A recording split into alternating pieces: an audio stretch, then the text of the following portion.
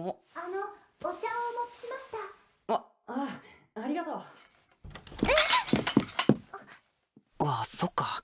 僕は彼女の主人だからドアを開けたりしないんだ。おお。メイドさんにお茶を入れてもらうなんて初めてだったから。そうでしたか。僕は加納真一。よろしくね、ミセル。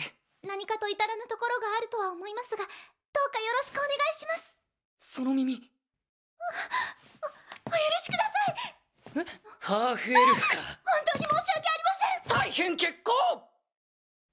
はい。もう一度僕にその耳を見せてくれ。うわー、本当にエルフ耳だ。本当にお叱りにならないのですか。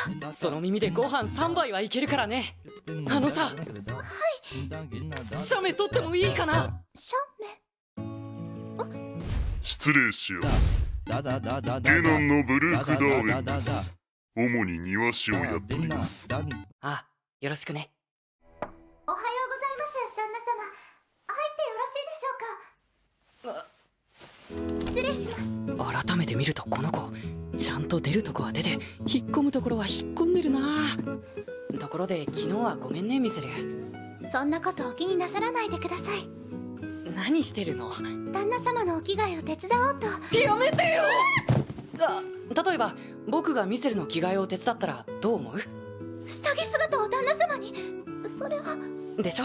それと同じ。僕も恥ずかしいんだよ。くれぐれも余計なことはしない。分かってますって。いや、ご苦労さん。指輪はしているね。はい。日本国よりの使者、お三方ご到着。新一君、私たちと同じようにしてね。皇帝陛下の前では私たちの真似してれば失礼には当たらないから。そなたが日本からの新たな入国者か。え。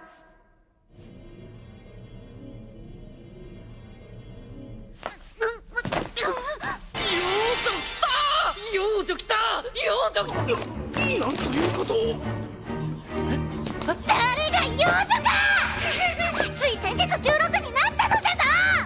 嘘。何が嘘か。まったく幼女は最高だぜ。